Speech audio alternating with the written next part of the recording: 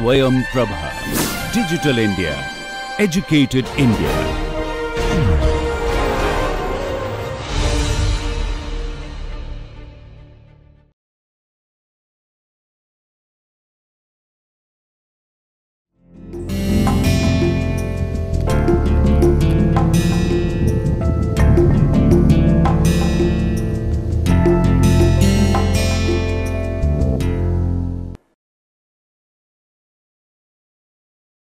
Hello everyone, and welcome to this next lecture on this course, which is Development Process and Social Movements in India. Today's lecture is designed on the process of judiciary in India, its structure and working since independence. We all know that the judiciary in India has its very long history in the time of colonial powers, and how this idea of judiciary has evolved over a period of time in modern times. But we also need to keep in mind that the idea of judiciary or the legal system in India is not only modern but has its long roots in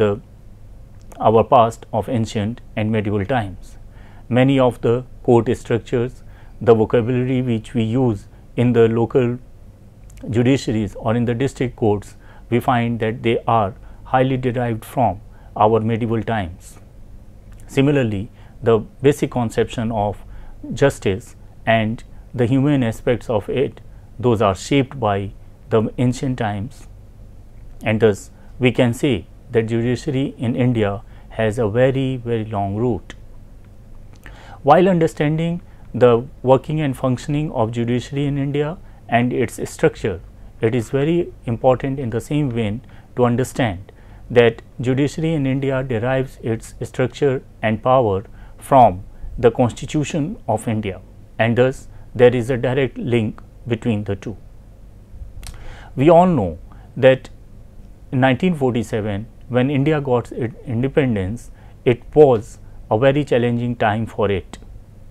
and it was at that point of time that India, through its Constituent Assembly and the debates in the Constituent Assembly, discussed at length the provisions in the Constitution to ensure that there is some kind of check and balance between the different domains of power.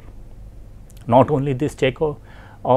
and balance, but also the separation of power, which is the necessary ingredient of any democratic setup in the world, was also debated and discussed. And it was through these two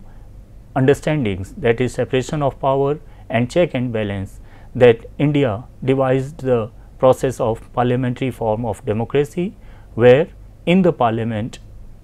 the executive and legislative both are coterminous. On the other hand, this executive and legislative, as they are coterminous in the parliament, there is the third organ and the most important organ in any democratic setup, that is judiciary, which is separated, and that is how the separation of power takes place, in the sense that it ensures some kind of check and balance in the democratic setup. If you look into the very idea of parliament, the judiciary, the executive apparatus such as bureaucracy and the police, and the formal structures of union-state relations as well as the electoral system, they all are the set of institutions which are constituted by the idea of constitutionalism. Now here it is important to understand that the very basic framework of our constitution is inherent in what we call as constitutionalism, that is the belief and faith in the understanding that constitution is the highest authority, or as the ultimate authority of law in this country, and it is only through the provisions of the constitution that the basic structures of Indian political system is devised, and through this constitution only the parliamentary system of government, the executive, the bureaucracy, the police authority, all of these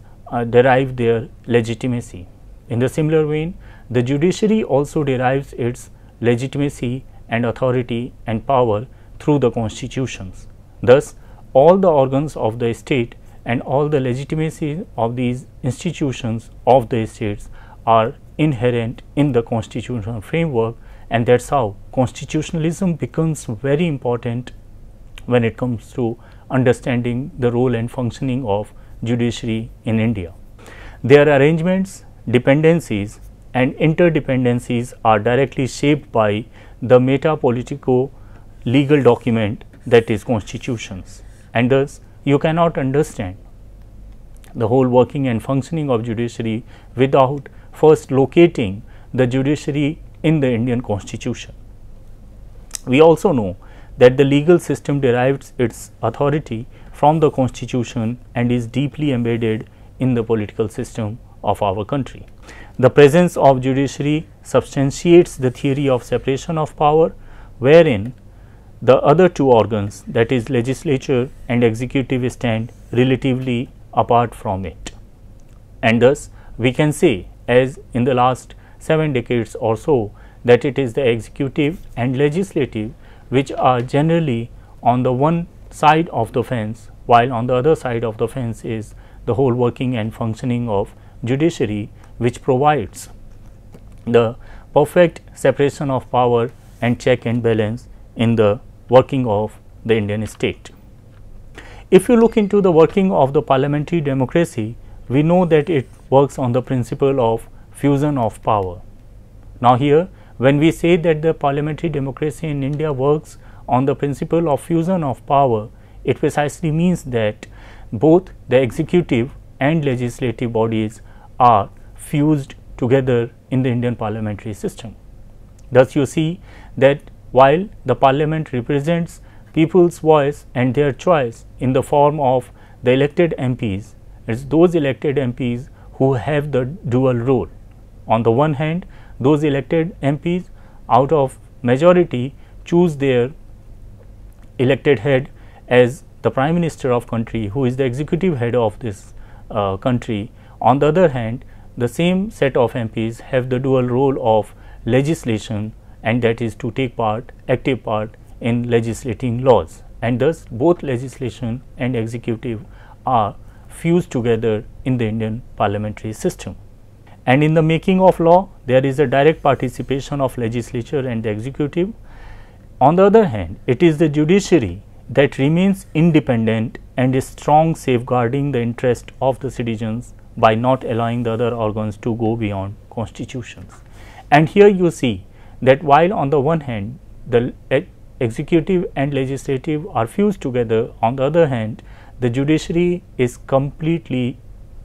outside the domain of the parliament, and here the judiciary has the ultimate power to keep the check on the executive as well as the legislative, so that they can safeguard the interest of the citizens and thus not allowing the other organs to go beyond the constitutions. In other words, they play the role of umpire, or they play the role of safeguard of the constitution in India. It acts as a check on the arbitrariness and unconstitutionality of the legislature and executive. Now, this is again a very important aspect of working of the Indian constitution, that the kind of delicate balance it ensures between the executive, legislative and the judiciary, that it is remarkable to understand that how the judiciary not only check the arbitrariness of the executive and the legislature, but it also ensures that none of these organs enter into the unconstitutional acts.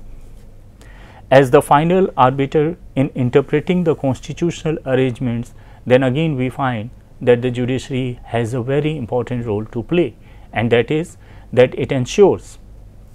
that in the working or functioning of the executive and legislative, that if there is any tension or tussle, then the court or the judiciary plays the important role of final arbiter, and it also plays the important role of interpreter of the constitutional arrangements. It precisely means that in case there is any confusion or doubts in terms of understanding any of the provisions of the constitutions, including the three lists through which the federal powers are divided between the center and the state assemblies or state governments, then too the judiciary has a very significant role to play, the role of the interpreter of the provisions of the constitutions. It is in fact the guardian and conscience keeper of the normative values that are authoritatively allocated by the state. Thus, in conclusion, when we can see that if you look into the whole working and functioning of the judiciary in India, it has the very important status or role of a guardian or of a conscience keeper of the normative values that are authoritatively allocated by the state. Now, when we say that the normative values or the conscience keeper of the state is, or the guardian is the Supreme Court or the judiciary in India, it precisely means that first we have to understand that what are those normative values for which the Supreme Court or the judiciary is supposed to play the role of the conscience keeper or the guardian. Those normative values are very much enshrined in the preamble of the Indian Constitutions. So, when we say that we the people of India, it is precisely the collective will of the people which is embedded in the sovereign authority of the state. Now, that collective authority of the people or their shared understanding of their aspirations, which is vested in the sovereign body of the state, then that state is supposed to follow certain principles, and those principles are again laid down in the preamble when it states that the liberty, equality, justice or fraternity needs to be safeguarded. Now, who is going to safeguard those liberty, equality, justice or fraternity? Then here comes the role of the judiciary in terms of playing the role of the guardian and of maintaining the normative values of any political society through its interventions. If we look into the judiciary in India and its origin and its long history, we find that it has its deep roots in the India's freedom struggle and its colonial encounter. Indian judiciary as a single integrated system of courts for the union as well as states, which administers both the union and the state laws. Now, here it is important to underline at the outset that if you look into the structure of Indian judiciary, it is a single integrated whole, and thus when we say Indian judiciary, we are actually referring to both the Supreme Court of India as well as the different high courts, provinces or different states, and they all are integrated together, administered both the union and the state laws. At the head of the entire system stands the Supreme Court of India. Thus, if you look into again the structure, the right at the top is the Supreme Court, and under which all the high courts are supposed to function. But here it is important to understand that the powers and authority of the high courts are directly derived from the Constitution, and Supreme Court is not the deciding factor as to high court will have what kind of powers. The development of the judicial system can be traced to growth of modern nation states and constitutionalism. As I have already stated that if you have to understand the working and functioning of the Supreme Court or the judiciary in India, you have to first understand the emergence of the history of the modern nation state in India through its colonial encounter, and also through the whole provisions of the idea of constitutionalism as it emerged through the different acts 1833 onwards, that how the whole idea of legislation, judiciary and executive was formulated during the colonial power, and again during the constituent assembly debates, that we will get to have a better formidable understanding of the working of judiciary in India. As I stated that the roots of the judiciary in India goes back to ancient times. The whole system of Panchayat Raj or Gram Sabhas, the caste Panchayat as they were linked with the religion. So, Nyaya, the conception of Nyaya as it is used in Sanskrit, the conception of Dharma, they were coterminous, and here the meaning of the term Dharma was more wider in comparison to the modern day understanding of dharma as religion, and thus the conception of nyaya and dharma were always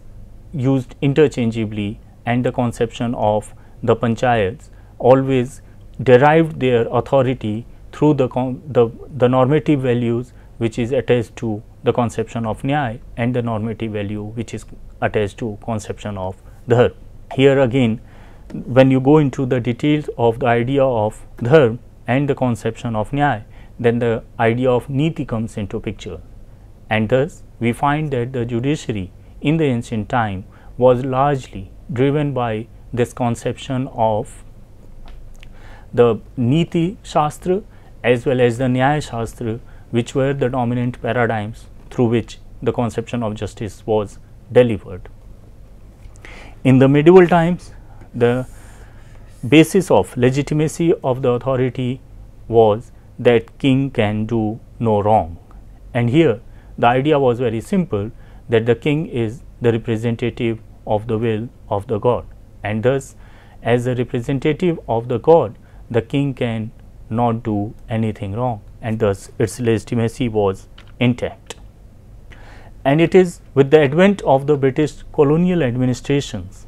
that India witnessed a judicial system introduced on the basis of Anglo-Saxon jurisprudence.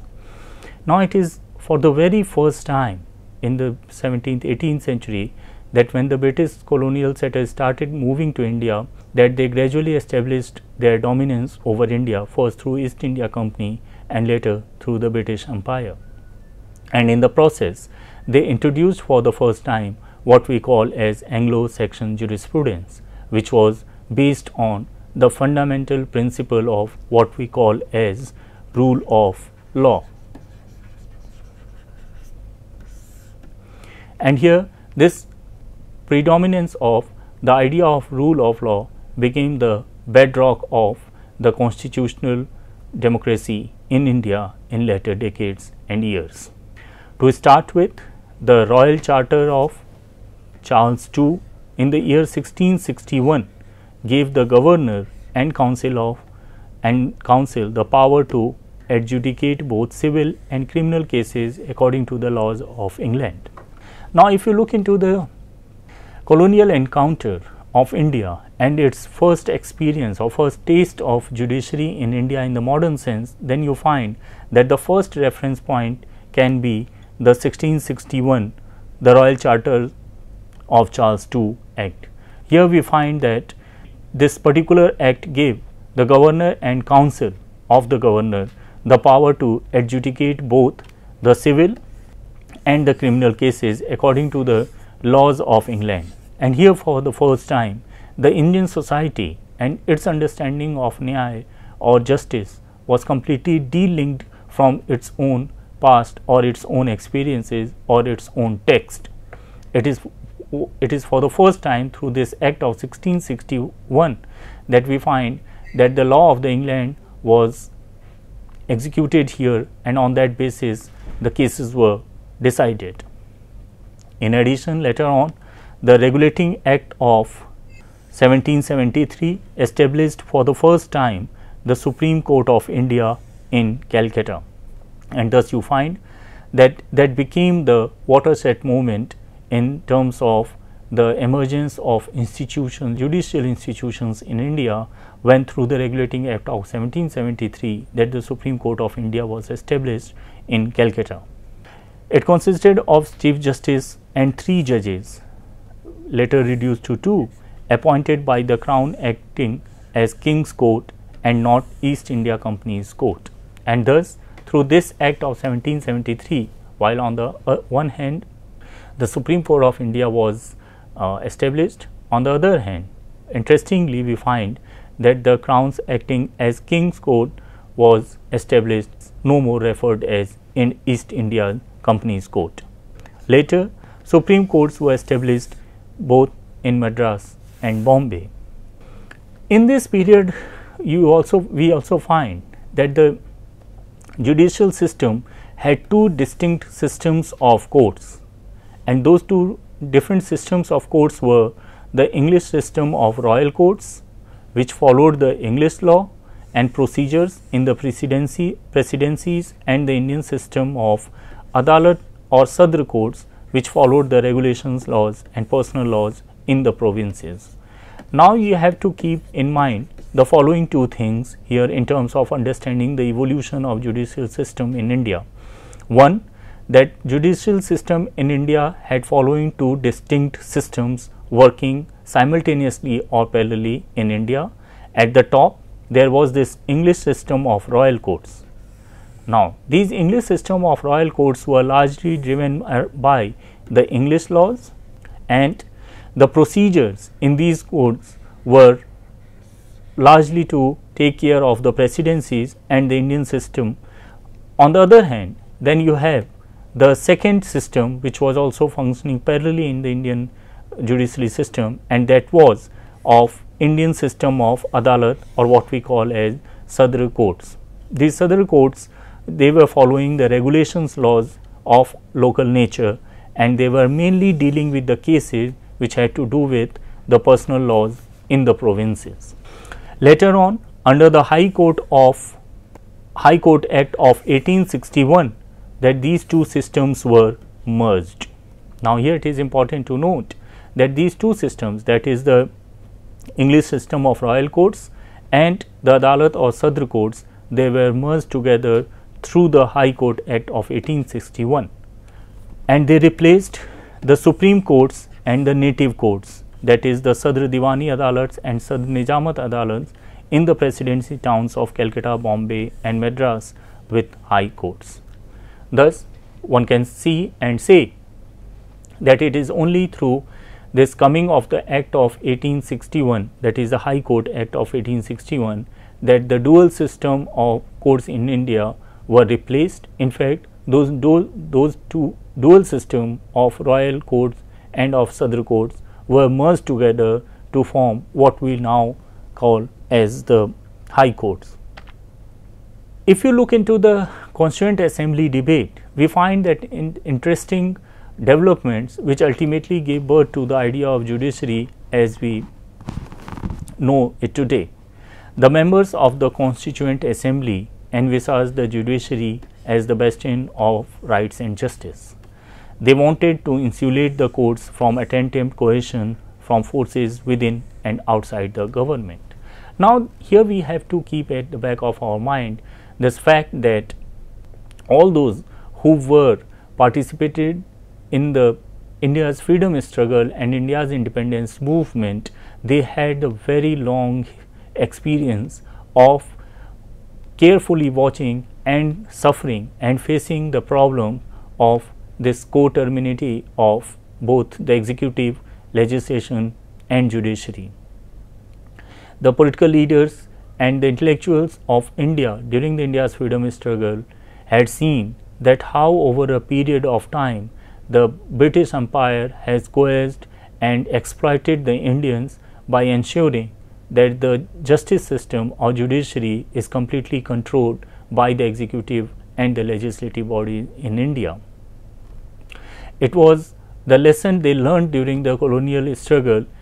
that pushed them to decide that we will make sure that the judiciary is the bastion of the rights and justice they wanted to insulate the courts from attempted coercion from forces within and outside the government.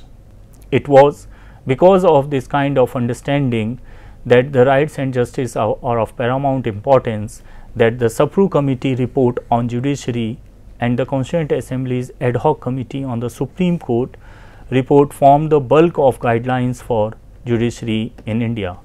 Now, these two committees are very important in terms of understanding that how the Constituent Assembly decided to go for this kind of structure or format of judiciary in India, and those two were one the Sapru Committee report on judiciary and other was the ad hoc committee on the Supreme Court.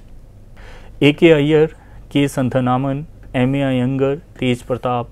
Sapnur, B.N. Rao, K.M. Munshi, Sadullah and B. Ambedkar played very significant role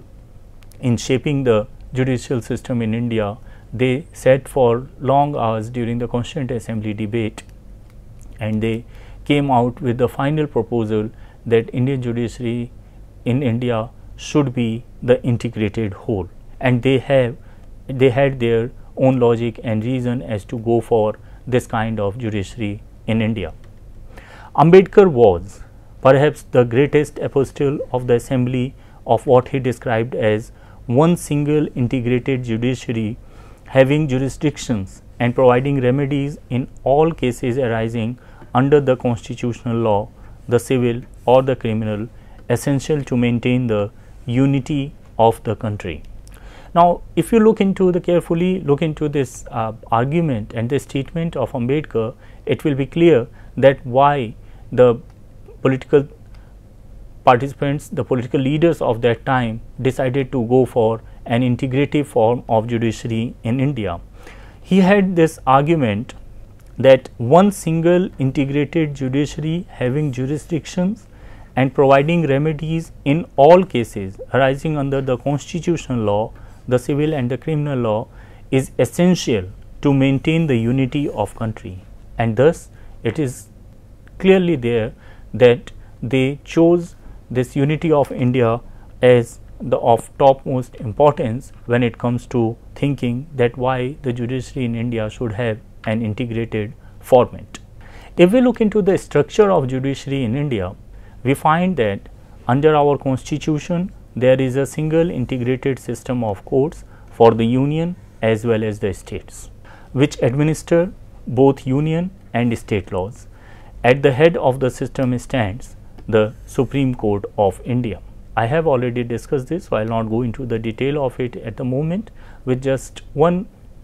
line on this, that if you have to understand judiciary in India, you have to keep at the back of your mind the fact that judiciary in India is an integrated whole with Supreme Court and High Courts completely linked, and they both administer both the union and state laws, and the Supreme Court is playing the role of the head in this process. Below the Supreme Courts are the High Courts of different states. Under each High Court there are subordinate courts, that is courts subordinate to and under the control of High Courts. Now, if you have to draw the chart of this whole structure of judiciary in India, you can do it like this. Right at the top you have Supreme Court, below it you have High Courts of different states, then below those High Courts you have these subordinate courts or the district courts.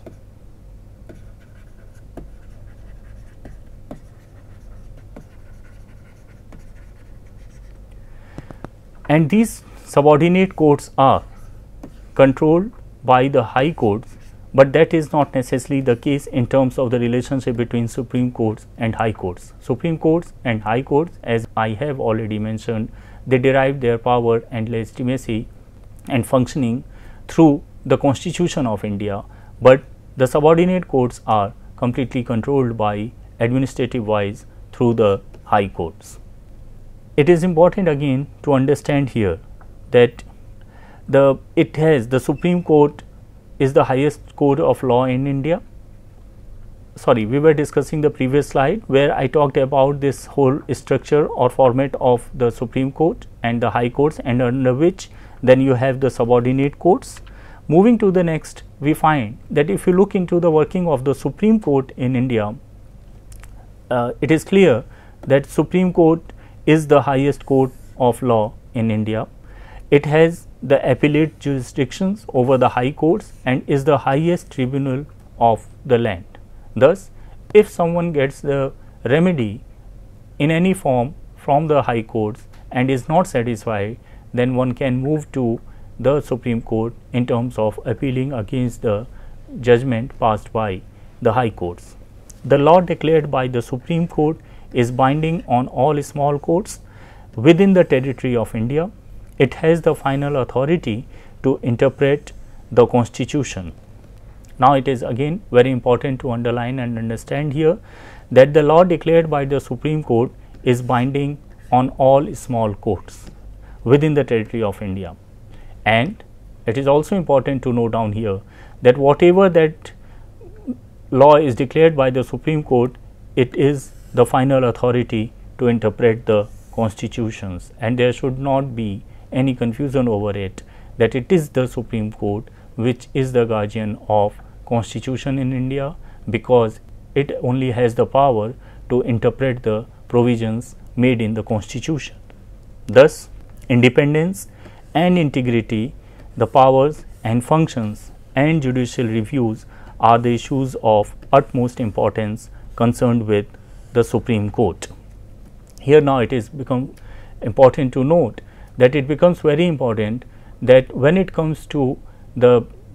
structure of the Supreme Court, that its independence, the integrity of the Supreme Court, its powers and its functions, along with its power to judicial review, are the issues of utmost importance concerned with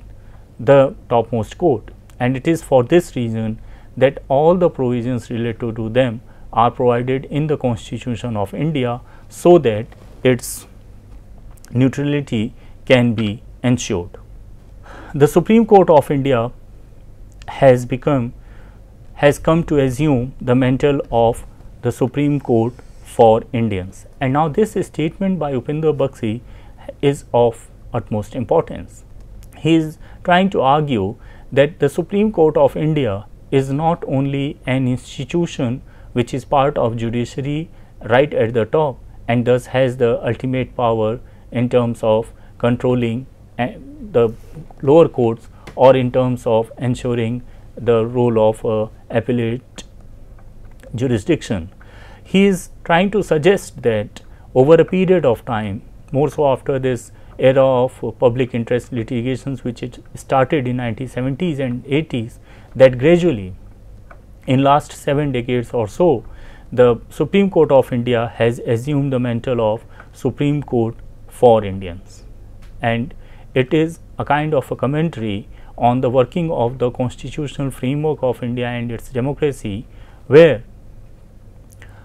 for certain period of time, whenever the democracy was under any kind of negative influence, or whenever it was a situation where either the legislative bodies or judiciaries were not working as per the expectations of the people, or as per the law of the land, or as per the demand of the democratic institutions of that time, that Supreme Court intervened, and eventually the Supreme Court acquired that legitimacy of working not only as a guardian of the Constitution, but also as an institution which is the last hope for millions of people in India, and that's how it became the Supreme Court not only of India but for Indians too. In the past few decades, the court has opened its door to public spirited citizens, expanded the frontiers of fundamental rights, and even rewritten parts of the Constitution. Similarly, if you look into this comment made by Bhagwati, P.N. Bhagwati, he stated that in the last few decades, and he is writing it in 1985, so he is precisely referring to the role of judiciary in 1960s and 70s to argue that eventually the court in India have opened their door to the public spirited citizens, and even those who are not necessarily directly involved in any case or any issue, but simply because of ensuring the interest of the public, that they have approached the court, then the court has heard them and has given justice to all. And it is through this process of public interest litigations that courts in India have expanded the frontiers of fundamental rights. They have protected the fundamental rights of people. They have also even ensured that the court is, at times, courts have rewritten the part of the Constitution to ensure that it is not going to throttle, or it is not going to choke the democratic ethos of this country. Similarly, Pillai argues that the court has over time transformed itself into an arena in which political, social and economic battles are fought and socio-economic justice is delivered. Now, this is an interesting take on the role of judiciary in India, where Pillai argues that the court has itself transformed into an arena in which political, social and economic battles are fought and socio-economic justice is delivered. Now, we have to keep in mind that despite the fact that it is assumed that the judiciary is supposed to maintain its neutrality on the one hand, and on the other hand it is also supposed to follow the principle of separation of power, but we have also seen that because of the challenges, the kind of political, economic and social challenges India has faced in last so many centuries, that they suffered in the realm of social discrimination, they suffered in the realm of economic discriminations, and as and when the situation has arrived where the fundamental rights of the citizens were challenged, or they thought that they have been discriminated, that the court has intervened, and at times that court has become the arena of contestations both for political as well as socio-economic battles. This expansive judicial role in modern India has been welcomed in some quarters as chemotherapy for the carcinogenic body politic. Upendra Bagchi again in his another writing in 2003 argues that if you look into the timely interventions of the Supreme Court or the judiciary in India in the working of the Indian democracy, then he draws the parallelity between the medical intervention in the form of chemotherapy provided to the carcinogenic body politic to this whole intervention of Supreme Court into the problems which the political and economic structures of India have suffered over a period of time. In other words, Upendra Bagchi is trying to underline the undesirable but necessary intervention of Supreme Court, which was the demand of the time, which led to its interventions time and again. In order to understand the composition and the appointment format of the Supreme Court of India, we have to go back to the Constitution in order to understand that how this institution has certain provisions and which make sure that its neutrality is maintained. If you look into the details, we find that the Supreme Court consists of Chief Justice of India and not more than 25 other judges. In other words, there can be at max total 26 judges in the Supreme Court, 25 other judges and the Chief Justice of India. In addition, there can be ad hoc judges for a temporary period due to lack of quorum of the permanent judges. However,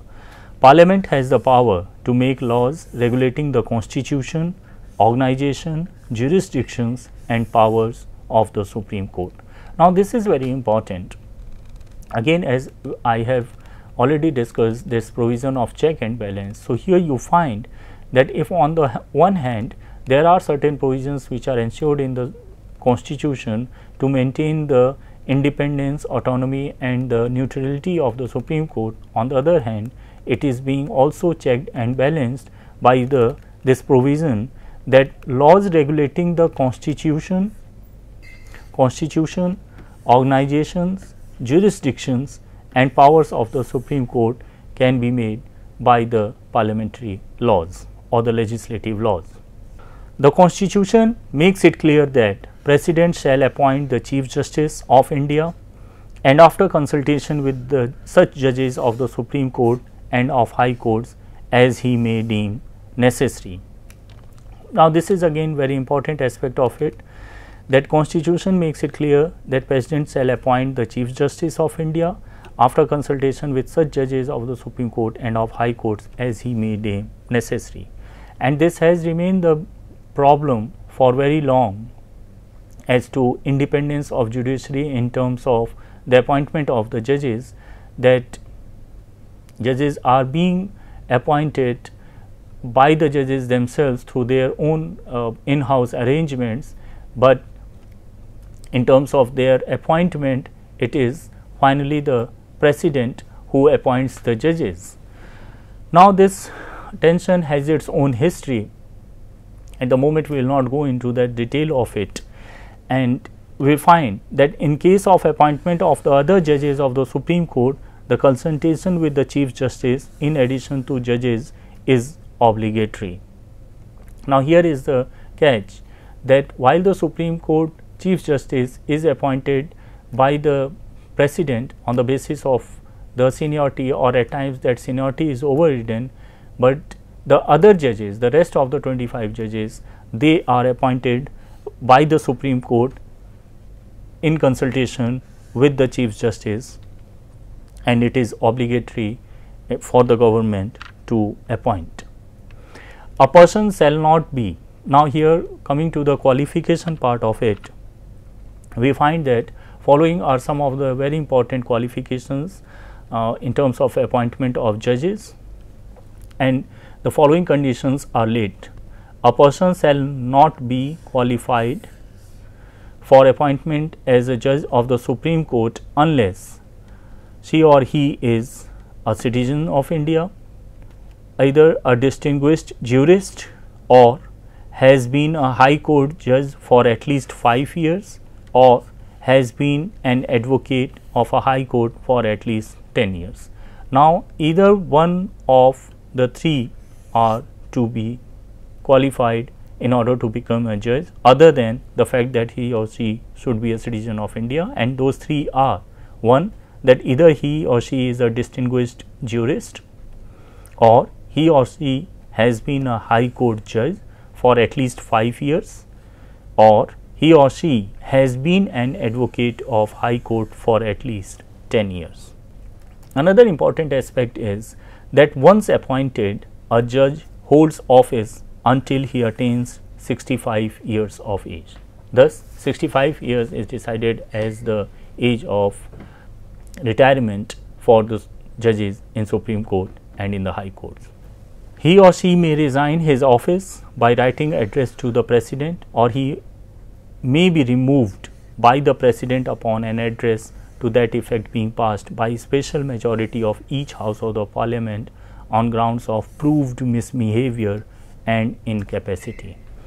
Thus, this provision of proved misbehavior or incapacity are the two bases on the ground of which a judge can be removed by a special majority of the Parliament. And here you find the classic example of check and balance, where through the special majority it is been ensured that yes, a judge can be removed by the legislature or by the Parliament, but only in certain circumstances or certain grounds, that is proved misbehavior. So, until that behavior is proved, he cannot be or she cannot be removed, and also that incapacity is being proved. Even after the proof of that incapacity or misbehavior, a special majority is needed to remove the judge, and that ensures the impartiality in the process of removal of judge. The salaries and allowances of the judges are fixed high in order to secure their independence, efficiency and impartiality.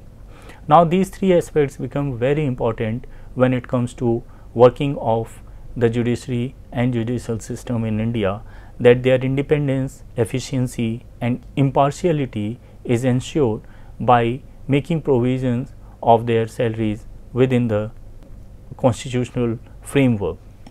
and they are fixed in terms of those provisions. The Constitution also provides that the salaries of the judges cannot be changed to their disadvantage except in times of financial emergency. Now, as I have mentioned, again this provision is very important in terms of understanding that how the impartiality of the judge is ensured by making sure that their salary cannot be changed to their disadvantage except in times of financial emergency, and this is again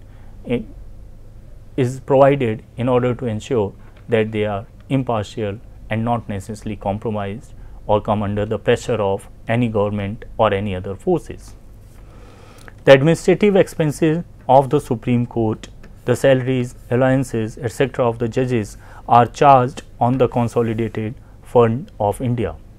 So, as in case of the President, Similarly, in case of judiciary also in India, their salaries and their allowances and all other administrative expenses of the Supreme Court judges and of High Courts, they are charged on the consolidated fund of India, and thus it is ensured that it is not decided and dictated by any government of its time. If we look into the jurisdiction of the Supreme Court, we find that it has different interesting component or aspects of it. The Supreme Court has vast jurisdictions, and its position is strengthened by the fact that it acts as a court of appeal, as a guardian of the Constitution, and as a reviewer of its own judgments. Now, here you can see that there are three different domains within which the courts are supposed to have jurisdictions, and more so of the Supreme Court. The first is what we call as the Court of Appeal. The second is what we call as the court as the guardian of the Constitution, so it has the role of the interpreter, and three, as the reviewer of its own judgments. So, the lower bench judgment is being reviewed by the judge of a higher number of judges. If we look into the Article 141, it declares that the law laid down by the Supreme Court shall be binding on all courts within the territory of India. Its jurisdiction is divided into 4 categories. Now, this Article 141 is very important in terms of understanding the jurisdiction of the Supreme Court. On the one hand, it ensures that jurisdiction of the Supreme Court, whatever the laws are being passed or laid down by the Supreme Court, they must be binding on all the courts within the territory of India, and its jurisdiction is then divided into 4 parts or the 4 categories. The first category is what we call as original jurisdiction and writ jurisdiction. Article 131 gives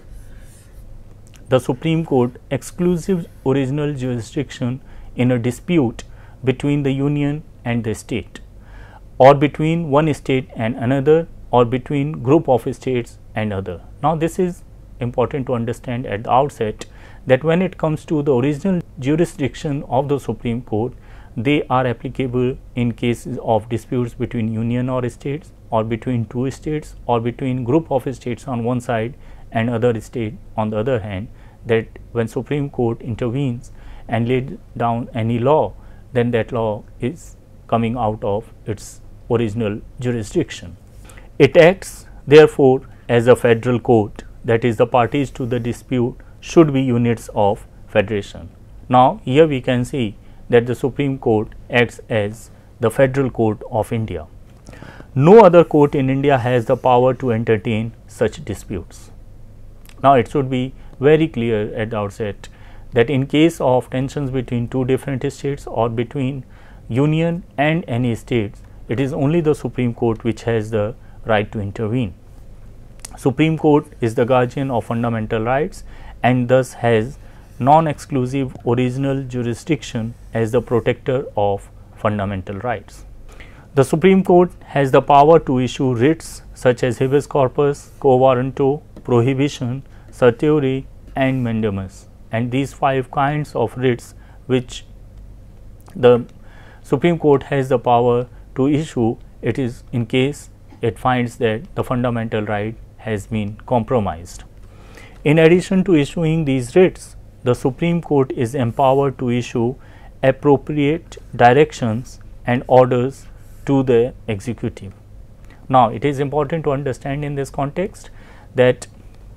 the Supreme Court has not only the power to issue these rights, but is also has the power to issue appropriate directions and orders to the executive to execute its writ. In addition to the original jurisdictions and the writ jurisdictions, the Supreme Court also has the power of advisory jurisdictions. Article 143 of the Constitution vests the President the power to seek advice regarding the question of law or fact of public importance, or cases belonging to the disputes arising out of pre-constitution treaties and agreements which are excluded from its original jurisdictions. Now, this is very important, that other than the writ jurisdictions or the original jurisdictions, the Supreme Court also has the power to give advice when asked by the President on those issues which are not necessarily falling within the domains of original jurisdictions. So, for instance, on those issues like any treaties which the government of has gone into before the coming of the Indian Constitution, and there is any doubt or confusion regarding it, then the President can invite the opinion of the Supreme Court. Similarly, this jurisdiction, that is advisory jurisdiction, does not involve a list, that is the advisory opinion is not binding on the government and thus it is not executable. It is only advisory in nature and thus government has the power to either accept or refute it. The third important jurisdiction of the Supreme Court is in the form of appellate, and that is the Supreme Court is the highest court of appeal from all courts. Its appellate jurisdictions may be divided into following: 1. Cases involving interpretation of the Constitution, civil, criminal or otherwise. So, if you look into this whole appellate jurisdiction power of the Supreme Court, we find that it has following divisions. One is on those cases the Supreme Court has the power in terms of executing on the appellate jurisdictions, that is the cases involving interpretation of the constitutions and interpretation of the constitutions regarding the cases which has something to do with the civil, criminal or otherwise. Similarly, in civil cases it has the appellate jurisdictions irrespective of any constitutional questions. Not necessarily that all those civil cases or the criminal cases, as in the third category where the constitutional questions are involved. Even in case of non-involvement of constitutional issues, the Supreme Court has the power of appellate jurisdictions, and thus any party which is not satisfied with the decision of the High Court can move to Supreme Court for the remedy. Article 132 provides for an appeal to the Supreme Court by the High Court certifications. The Supreme Court may grant special leave to the appeal.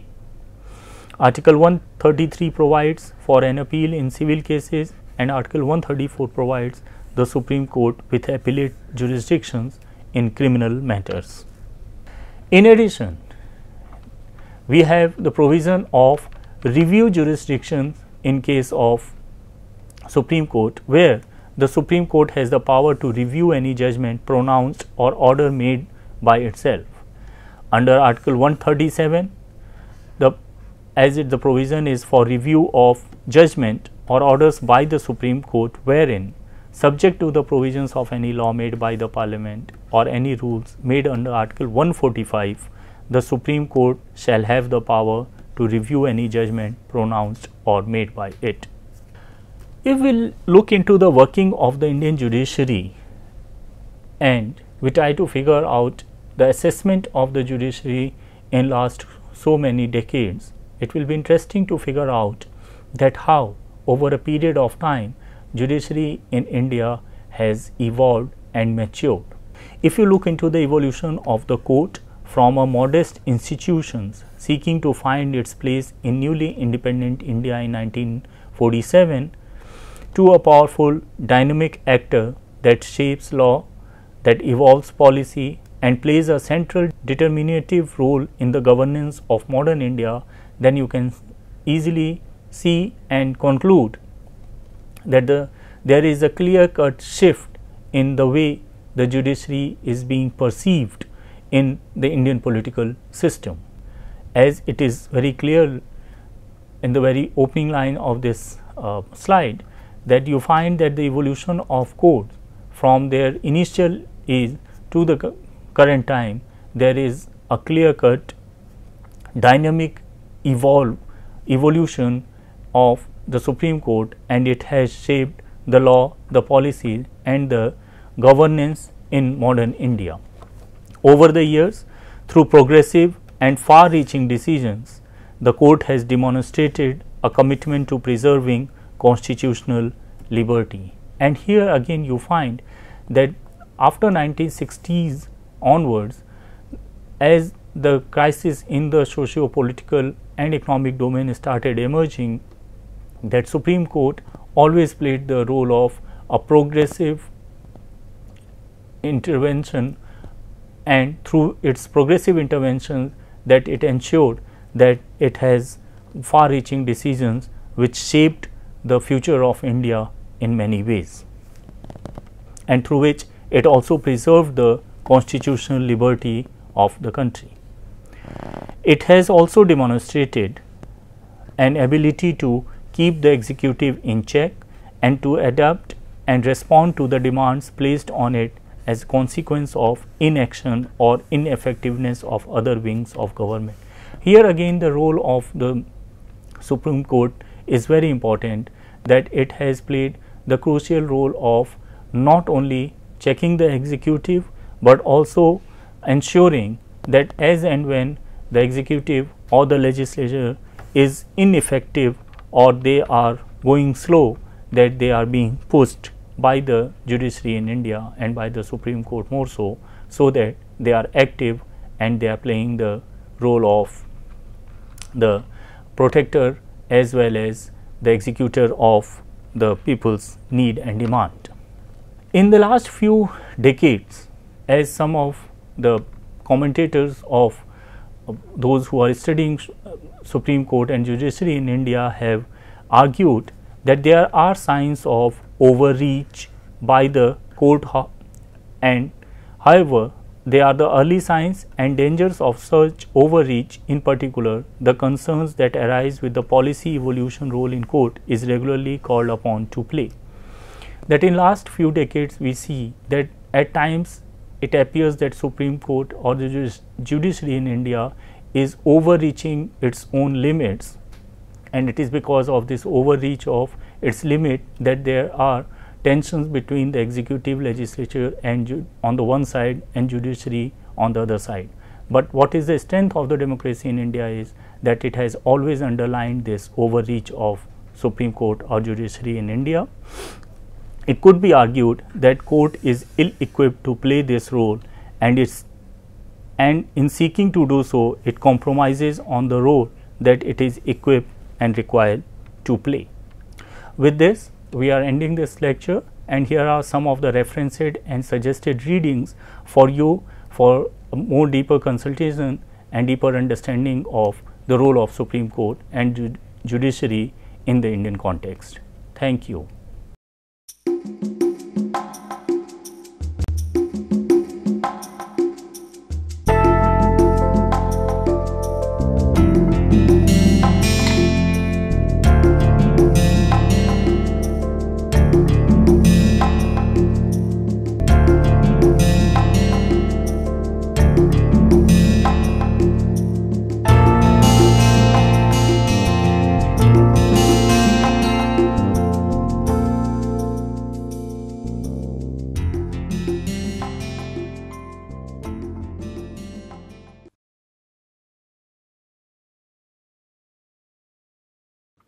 Hello and welcome to this piece of literary snippet.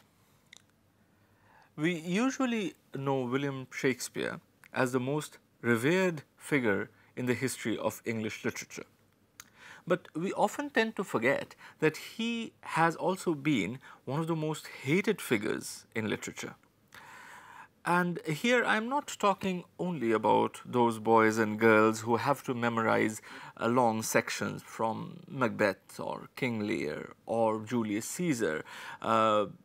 before they can go and sit for their school or college exams. But I am also talking about people who are themselves quite famous authors. Tolstoy, for instance, considered the writings of Shakespeare to be, and I quote,